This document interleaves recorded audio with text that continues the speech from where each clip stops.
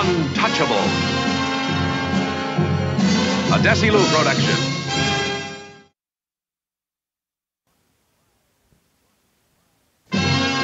Tonight's episode, part 1 of The Unhired Assassin. Starring Robert Stack as Elliot Ness. Co-starring Bruce Gordon, Joe Mantell, and Claude Aitken. With special guest star, Robert Middleton.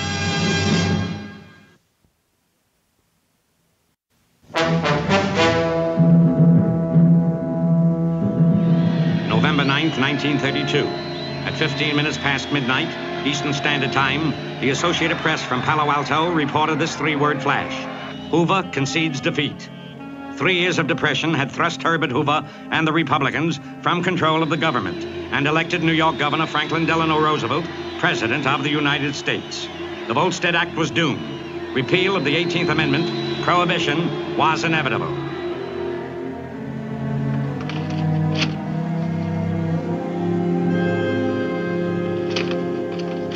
Let's celebrate.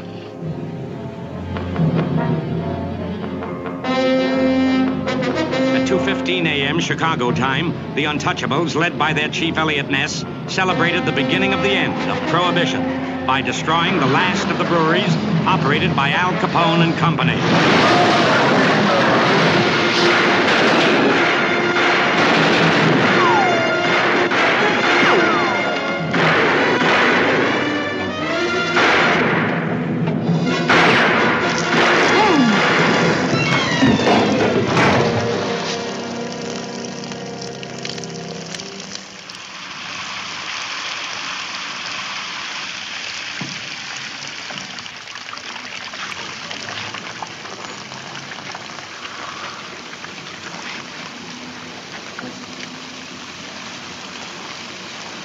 Wonder if it'll sell for a nickel a glass when it comes back. Yeah, I imagine. Happy days are here again. Say, are we going to be out of work? Not us. Things are going to get a lot worse before they get better. I know what you mean. Frank Nitti and his boys are going to put on the pressure getting rid of their bootleg stock. That's part of it. After that, they'll start some brand new operations. Nitti isn't going to quit the rackets, that's for sure. So they'll start muscling in on legitimate businesses. This will be target number 1. I got a meeting in the mayor's office in the morning about it. He wants to get the town cleaned up before everybody in the world comes visiting next spring. You think we'll be out of work?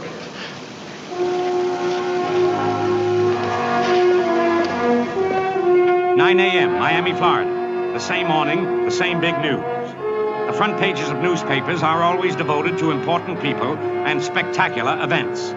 On this morning of November 9th, 1932, there was certainly nothing newsworthy about a small man who wandered aimlessly down a Miami street. Giuseppe Zangara was an immigrant from the south of Europe. He had come to Miami from Paterson, New Jersey, where he didn't like it because he didn't feel good in cold weather. It hadn't helped much because Joe Zangara never really felt good anyplace. He had gone to the hospital once to try and find some relief from the pains which constantly tortured his insides. The doctors said they could find nothing wrong with him. Had his doctors pursued their analysis, it would have become evident that Joe Zangara had pronounced homicidal tendencies. Hey, read all about it. Get your extra here. Paper, paper. Read about your new president here. Paper. Thank you, ma'am. Hey, you got a new president. Hey, what that mean? What that means? Means just what it says. Hoover's out, Roosevelt's in. We got a new president. Hey, extra here. Extra. I don't gotta kill Hoover. No, you don't gotta kill Hoover. Democrats did it for you. Hey, get your paper here. Thank you, ma'am. Hey, paper, extra here. It's Roosevelt. It's now Roosevelt. Do me a favor. Don't kill him, will you? At least not until we find out what he's gonna do to us. He do the same. They all do the same. It makes no difference. Bosses, kings, presidents is all the same. Big people is all the same. It's big money. Yeah, sure. Hey, paper here. Get your paper. He's in Washington, it's Roosevelt. No, he ain't in Washington. He's home with his family. And this morning they're all celebrating by taking baths in champagne and big money. Hey, paper, come on, get your paper here. Where he live, Roosevelt? Where he live? How do I know where he lives? For 2 cents, you can find out right here. Paper here. Yes, ma'am. Thank you. Hey, get your paper here. Paper. 2 cents is... Here, it's 1 cent, 2 cents. big money. Hey, paper here. Get your paper. Yes, sir. Read all about it. You got a new president here. Hey, paper. Nothing newsworthy about little Joe Zangara on this November morning. But before the passing of many weeks, this man's name and likeness would be on the front pages under screaming headlines. And the word that would identify his photograph would be assassin. Chicago, the same morning of November 10th, 1932. Along the lakefront, a great project was under construction. The Chicago World's Fair, to be known as the Century of Progress Exposition. In City Hall, the latest developments regarding the exposition were being reported by Chicago's chief executive. At 9 a.m. on November 10th, 1932, the mayor of Chicago, Anton J. Cermak, held his weekly press conference. And that's 75 million people will visit the Chicago Century of Progress. In other words, do you know how much money will come into the city next year? $1 billion. Pretty impressive, huh, Mr. Ness? Very impressive, Your Honor. And that brings us to something else. When you've got big money, you've got big problems, right? Mr. Ness is the man mostly responsible for the fact that Al Capone is in prison. And he and his organization have continued to wipe out rats' nests all over the city. Maybe Mr. Ness will tell you about the big job he's got coming up now. Well, there can't be much doubt that the Century of Progress and all this money that's coming in represents a real big, juicy thing to the gangster elements. It couldn't come at a better time for them. Repeal's on the way. The days of bootleg and gin mills are numbered. So the job His Honor's talking about is to get Chicago cleaned up and free of rackets before these millions of people get here. So they'll see us as a kind of a town we used to be before these 13 years of prohibition. Think it can be done, Mr. Mayor? It's got to be done. Capone is out of the way. The big rat is in the cage. And now the smaller rats, the puppet rats that used to jump when Capone pulled the strings, they will be exterminated. Hold it, Mr. Mayor. Grab that.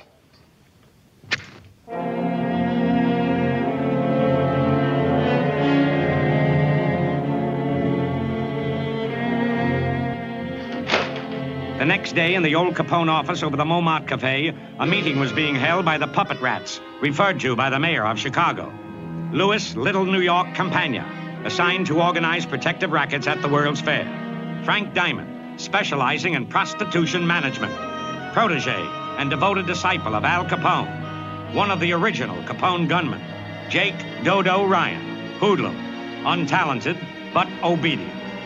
Bill Skidmore, businessman, promoter, a consulting expert at emergency sessions. And Frank Nitti, known as the Enforcer, Al Capone's hatchet man, holding sway over the organization while number one was in Atlanta as a guest of the government. Fat, stinking Bulgarian coal miner. Bohemian. Shut up. Don't give me corrections. I want to know something, I ask. Now shut up and let me think what to do. Frank, cut it out and sit down. You're going to give yourself a headache. Nobody wants to know my solution?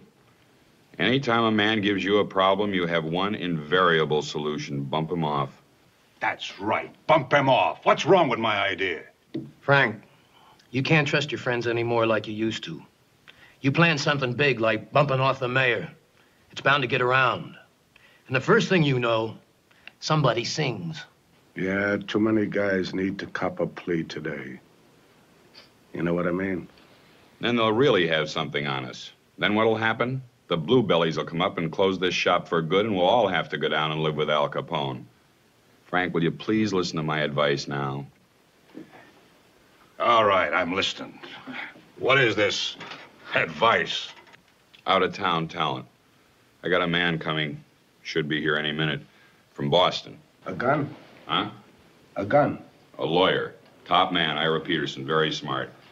Handled some things for our people back east. What do we need a lawyer? To make a deal. We form a dummy corporation, include Cermak in. He doesn't know it's us. The whole thing is handled from Boston. Offer him a chance to make a couple of $100,000. Sign him up, and then he's got to cooperate. I have a feeling this might work. Well, I haven't. I got a feeling Cermak isn't going to get shot up except by something that talks louder than he does. Like one of these. Also from out of town. If we need artillery, we import it.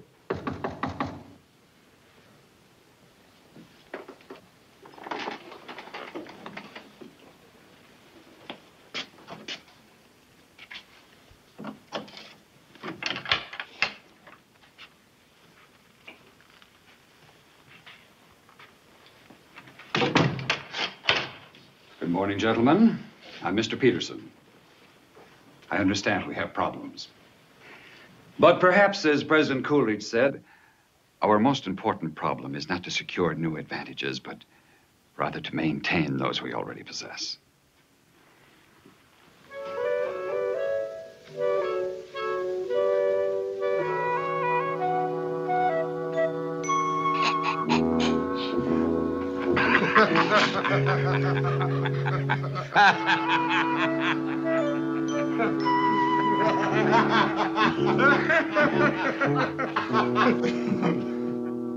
Well, gentlemen, time is money. Shall we begin?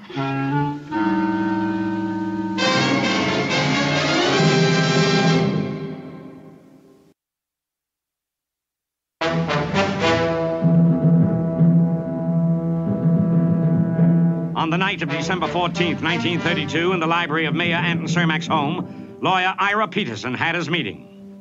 Your Honor, I represent certain Boston clients whose names at present I am not at liberty to divulge. Now, these gentlemen are interested in forming a syndicate to manage and direct the World's Fair here in Chicago, assuming, of course, all responsibilities for franchises, taxes, etc., etc., etc.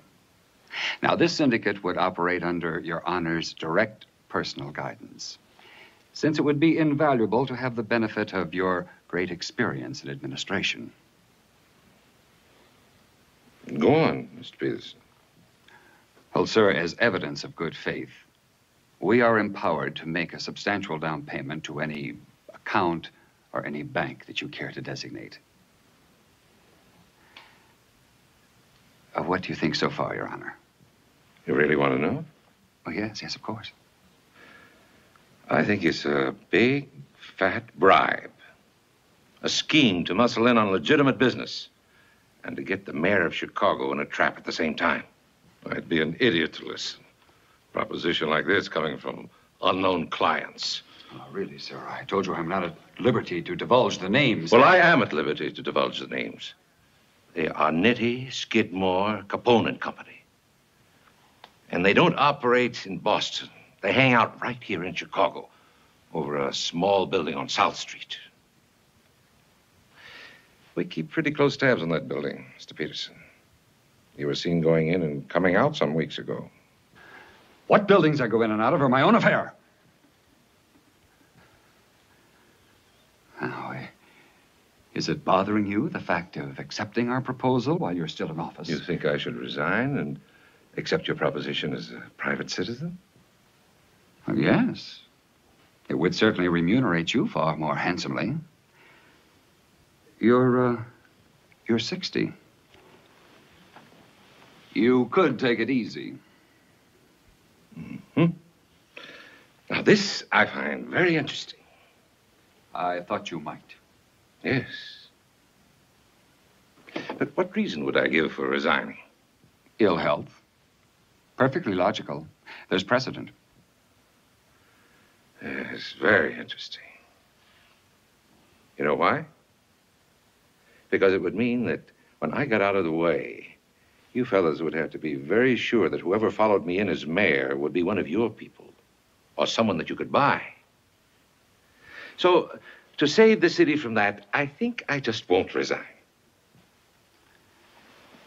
Mr. Mayor, I have before me a list of what a duly authorized investigatorial committee might recognize as misuses of power on the part of a public official. Now, these facts cover your actions as a precinct captain, your manipulations of the 12th Ward, and, oh yes, your organized racial bloc called the United Societies. Now, we can produce witnesses who... You're wasting your time, Boston lawyer. These things you dug up about me, they printed that stuff in books. You can buy it in a bookstore. A politician does many things. But I can tell you this, I've never been in jail. And that's more than you can say for your client, Frank Nitti. No deal, Mr. Peterson. Tell Nitti to go fly a kite. Is that your final word? No. Good night. Yes.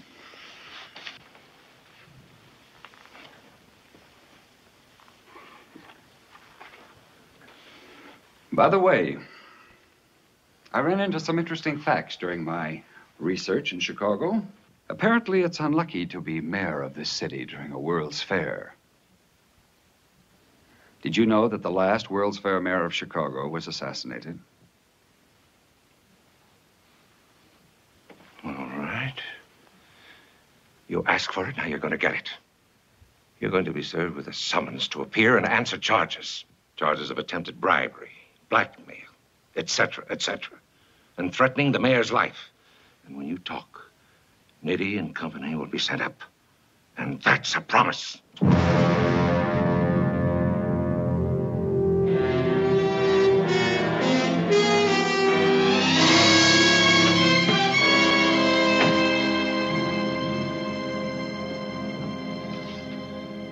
And that seemed to draw blood.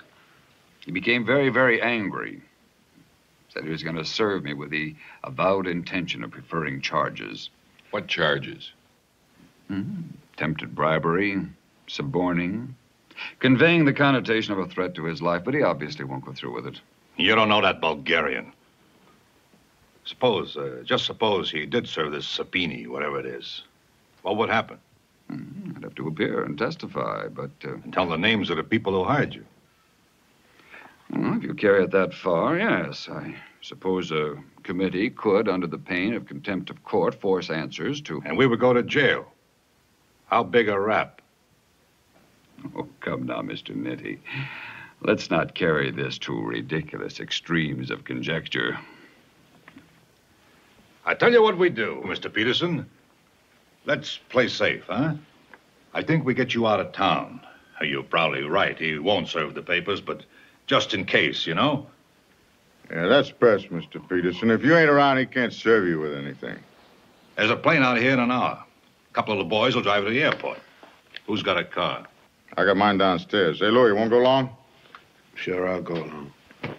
Well, I don't suppose there is any more I can do here at present. I want to get home for Christmas anyway. Still have some shopping to do. Sure, we all let it go to the last minute. We'll be in touch. Goodbye, Mr. Peterson. Have a good trip.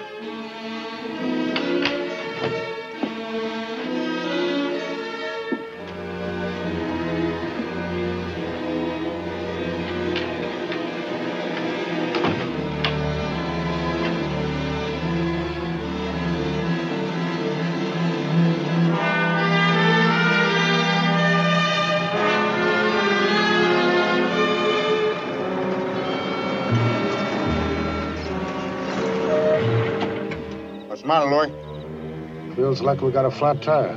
Gee, I hope not. Let's take a look.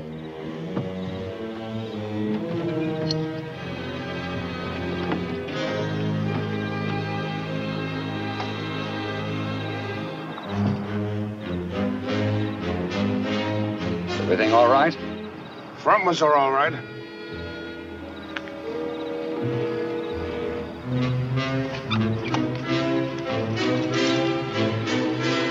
You mind stepping outside and giving us a hand, Mr. Peterson? I think we got a flat tire in the rear. Well, I'm afraid I wouldn't be of much help. Go! Come on, get out! Take your hands off me! What? What do you think you're doing? You out of your mind? Out!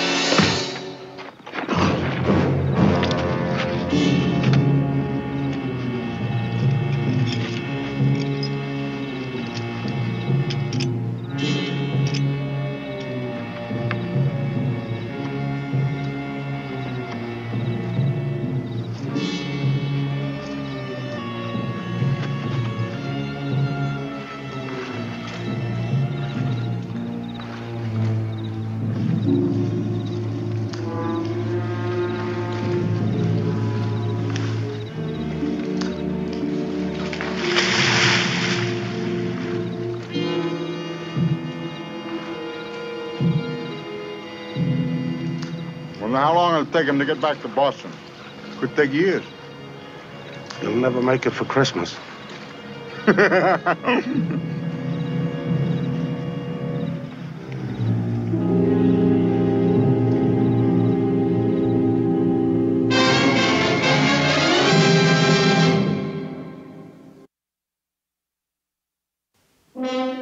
now back to the untouchable.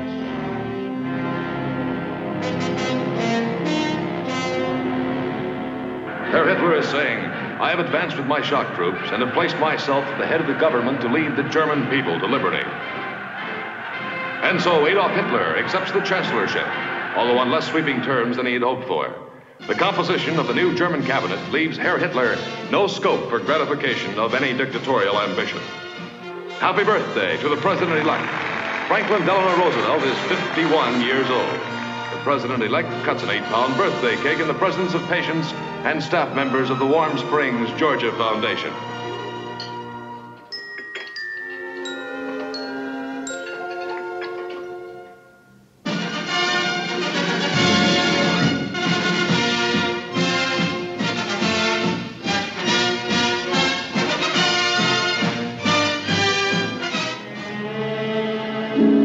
In Miami, Joe Zangara's savings had dwindled to $43, all he had in the world.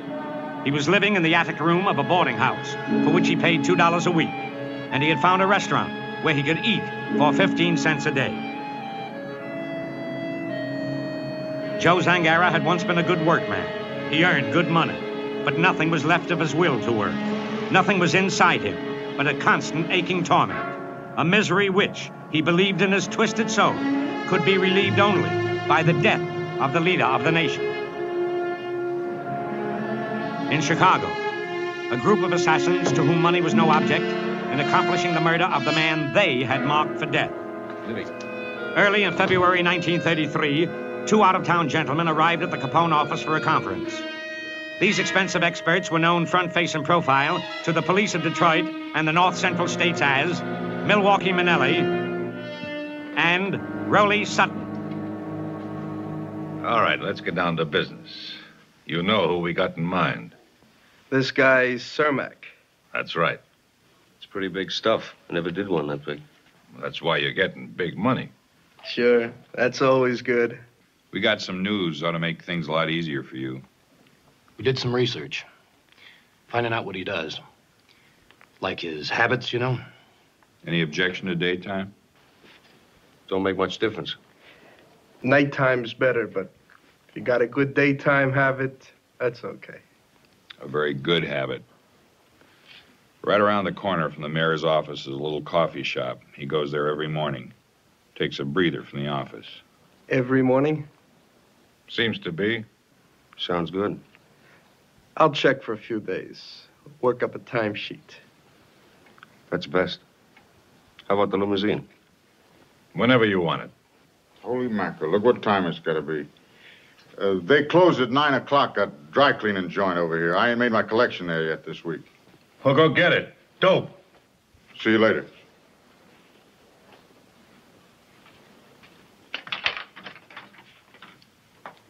What's the matter with him? All the time behind with his collections.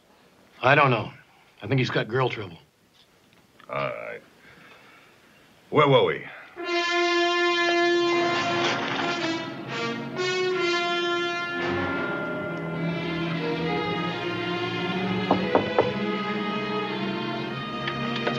Sorry, we're Hello, closed. baby. It's me. I'm afraid I can't let you in right now. If you're closed, that's even better. This is just a social call.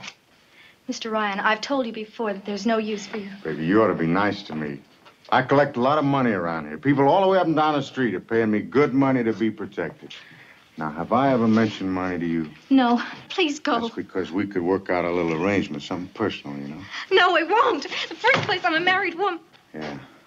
And your husband keeps going away on trips. I don't buy that, baby. Why don't he come back? He came back, mister.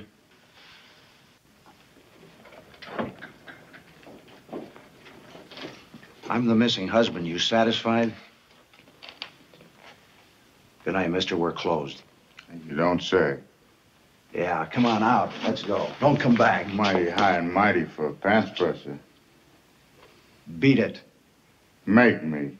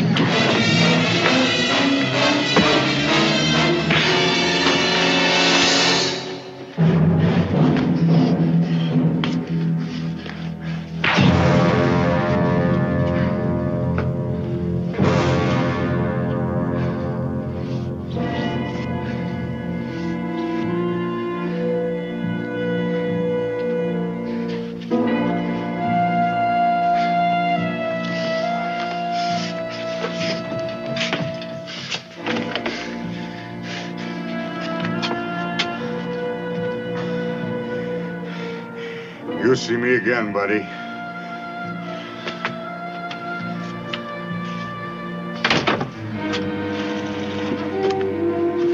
Jake Dodo Ryan, a hoodlum, a bully, had taken a well-deserved licking. An incident seemingly unrelated, which was to have a profound bearing on a matter which meant life or death to the mayor of Chicago. After learning the details of the meeting between Cermak and Peterson, Elliot Ness assigned untouchables William Youngfellow and Jack Rossman to guard the mayor.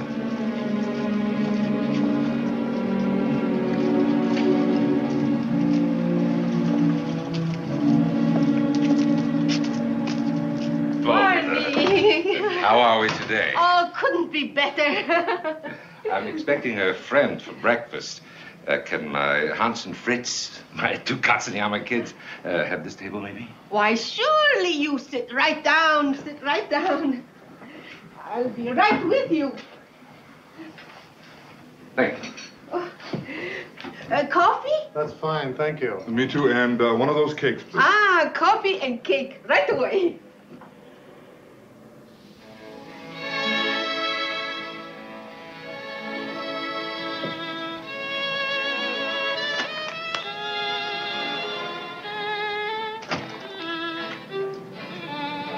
Mr. Ness.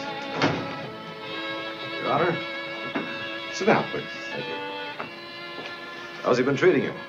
Can't complain. He's tried to lose us a couple of times. So we're sticking close. Sticking close? Like a couple of court plasters, that's how close. I have now absolutely no privacy at all. Well, he wanted to be a public servant. This is very pleasant. Yes, isn't it? I come here every day. What do you have? You like cake? Oh, I don't know. I had breakfast a couple of hours ago. So did I, but fellas like us burn up lots of energy. You have to restoke the furnace once in a while. Oh, a couple of collages for my friend, Mr. Ness. This is Mr. Svoboda. How do you do? How do you do? Fine. How goes the World's Fair? Oh, pardon me. The Century of Progress Exposition. Great. Everything's working fine. I was going to ask you, have you heard any more about that Boston lawyer? No, not a word. Neither did I. And things seem quiet with the Nitty bunch. Yes. You think too quiet? Could be. Oh, here we are. Oh, that looks fine. I'm going to gain another 5 pounds. Kids will kill me. You have children, Mr. Ness? Yes, one. A boy. A boy? Oh, that's wonderful. You know how long I was married? 34 years. I've got a daughter as old as you. That'd be quite a trick. I'm 35. Was your wife from Bohemia? No, from here. Met her when I was working in the coal mines. Next time I saw her was in a restaurant, but she didn't recognize me. My face was clean. Before, I looked like Al Jolson or something. You've come a long way since then, Your Honor. That's the kind of a country this is. A fella can do it if he's willing to keep plugging away. I wouldn't want your job. Well, I wouldn't want it either. It hadn't happened to work out. It's tough. But, like we have an old Bohemian saying, to a tough steak comes a sharp knife. We should be getting back, Your Honor. Me too. Mrs. Oberle, Yes, on my bill, please. sure. It was wonderful. I'll be back. Thank you. I'm glad. Oh, thank you. See you tomorrow, Mrs. Oberle. Your table will be here like always, Mr. Mayor. Thank you.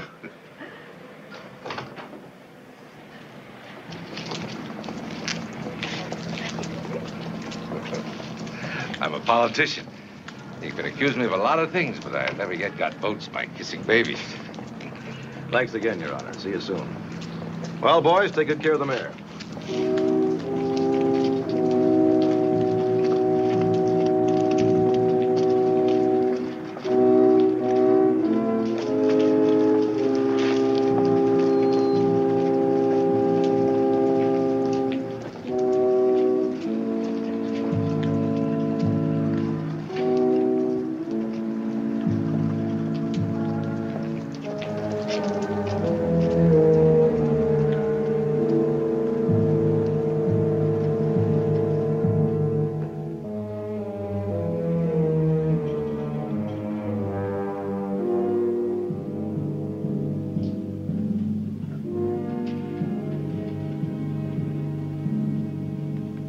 Who's that for? Some friends of mine. Oh, the dry cleaning shop. The ones that gave you trouble the other night, huh? They're the friends. What is it? Nitro? Oh, it's some new stuff. It's not better than nitro. Get that phone, will you, Frank?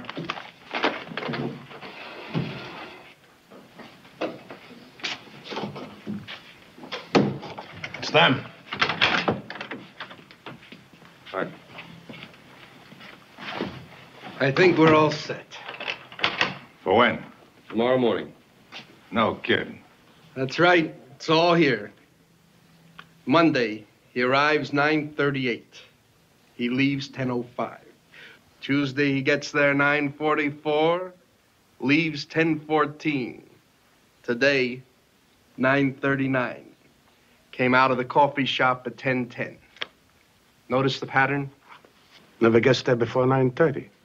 Never leaves until after 10. Stays an average of 20 minutes. Stays an average of 22 minutes, 17 seconds. Never gets there before 9:38.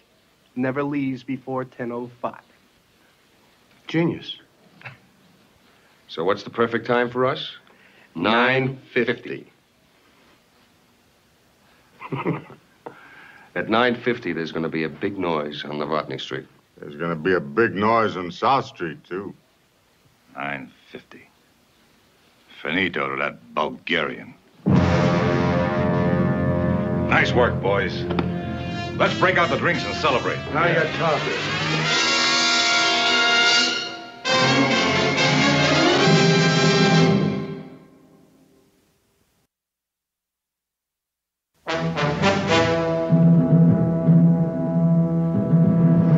At 9:12 on the morning planned for the murder of Mayor Cermak, Elliot Ness and Allison of the Untouchables paid a visit to the elite dry cleaning shop.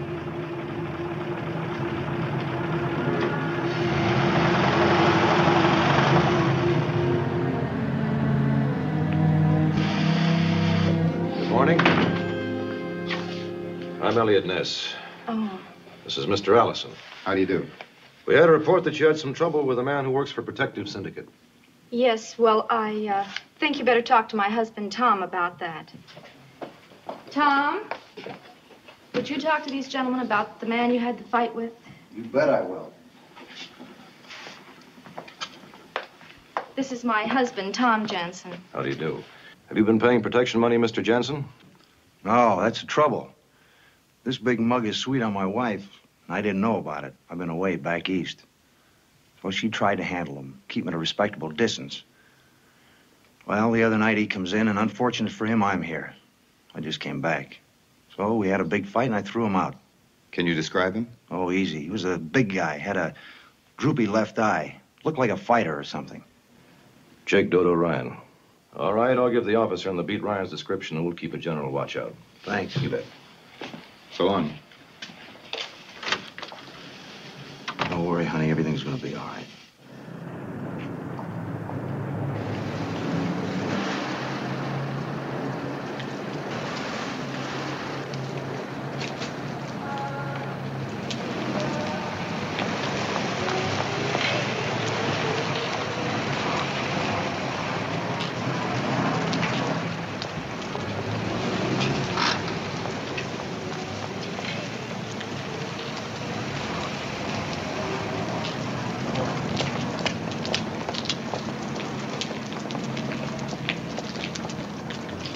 Wait for me. Okay.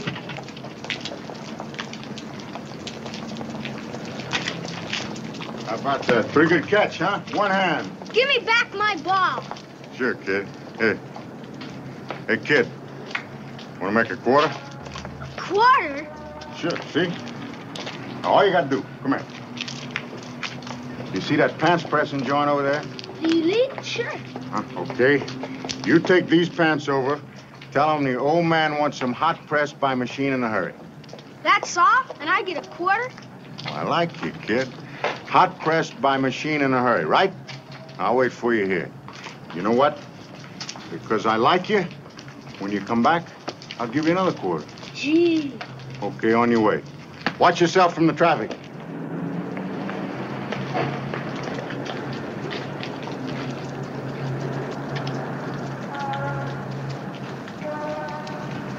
I've seen him around now that you mention it. Great big guy with a droopy lid. Looks like a fighter. That's him.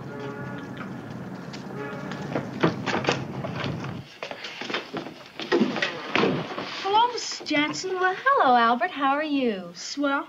Is Mr. Jansen in the back? I got these for him. Well, yes. Go ahead back, honey. How's your mother? Swell. Hi, Mr. Jansen. Oh, hi, Albert. My old man went to steam press these for him in a hurry. Your old man, Albert? Is that a nice way to talk about your dad? Put him here.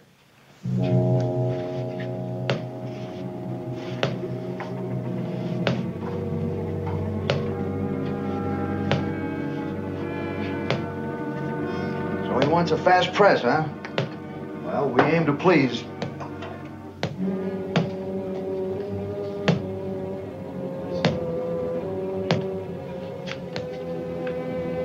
Albert, take this out to Mrs. Jansen, will you?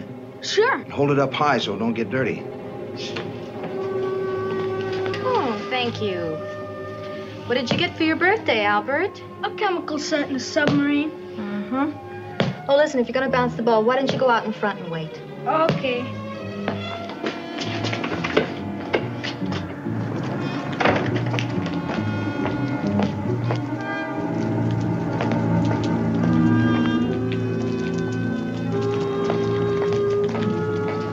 Hey, mister, are we going to wait around here all day? Just a couple of minutes more, buddy.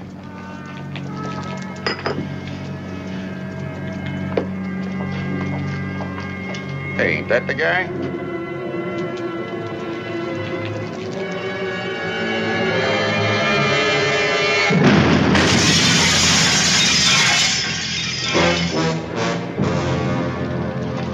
Come on, get going.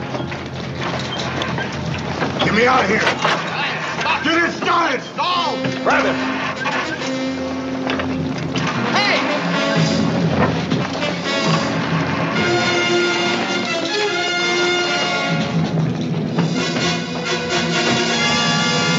Pull it.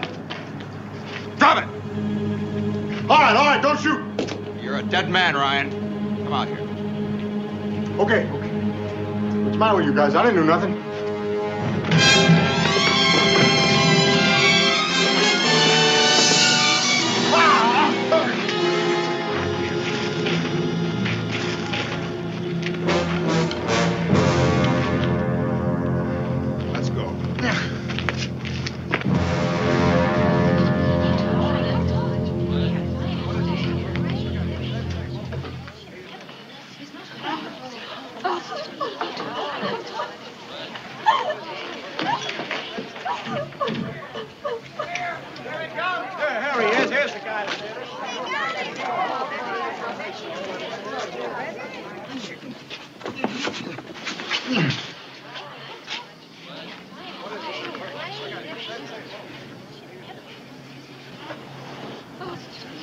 That's him. I don't know this kid. I never seen him before in my life.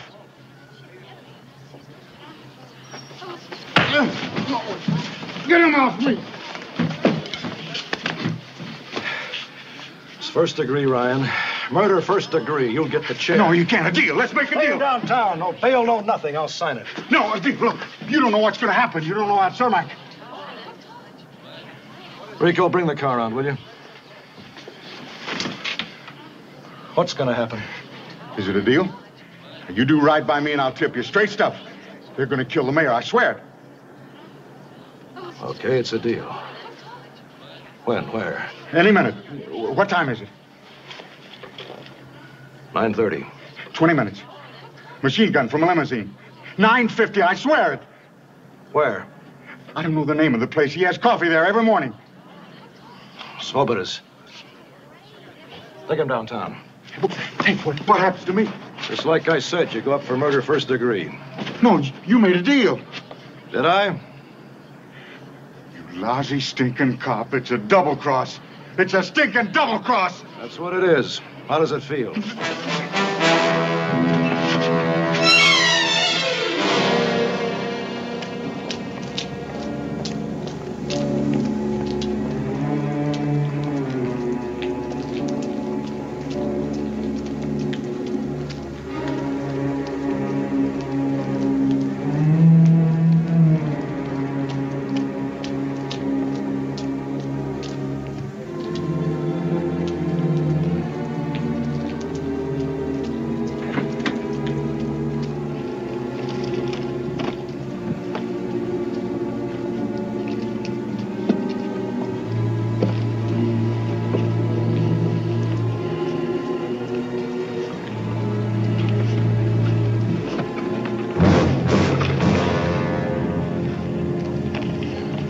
What's the time? 3 minutes. How fast you want to be going? Pretty good clip. Okay, I'll take it around the block once. Get up a little speed. Yeah, good.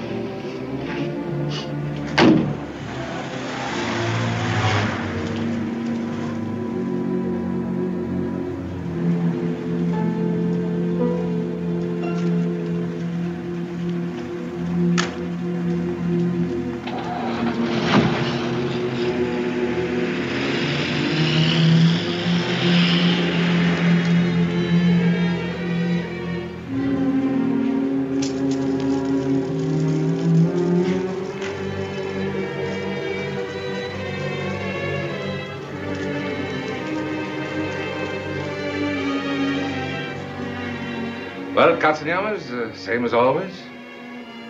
The same.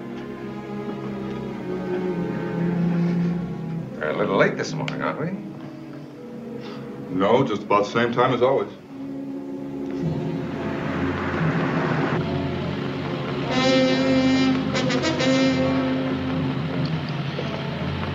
Next block. Here's what we do. You slow up in front and I'll run across. You guys back up and block the street. The coffee shop's on the downtown side, so that's the side they'll be on.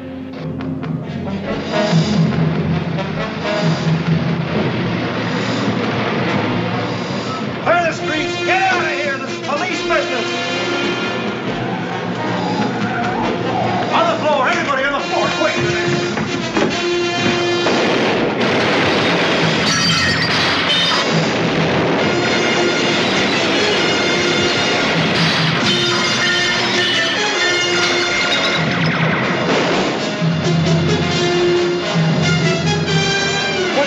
Crazy idiots!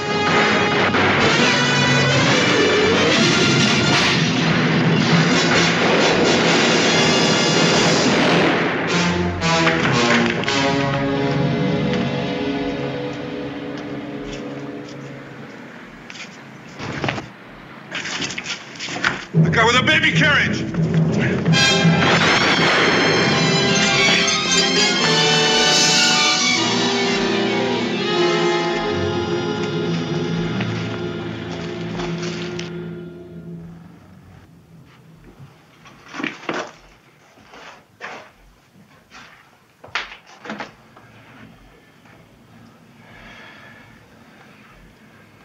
Nobody got hurt? I guess it's all over. I got no words to say. You were lucky.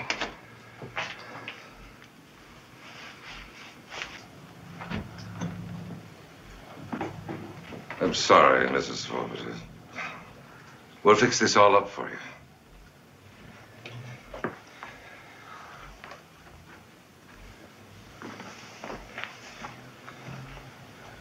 Maybe I better not come back again.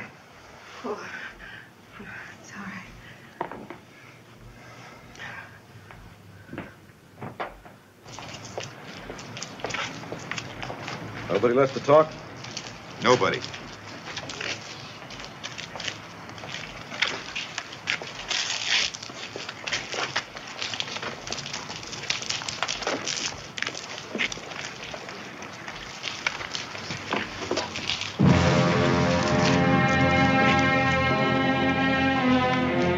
The first attempt on the life of the mayor of Chicago had failed, but there would be another attempt. More hired assassins would be put to work on the project, which by now had become the obsession of the Capone gang. And in Miami, Florida, to an unhired assassin with an obsession for the death of another man came momentous news.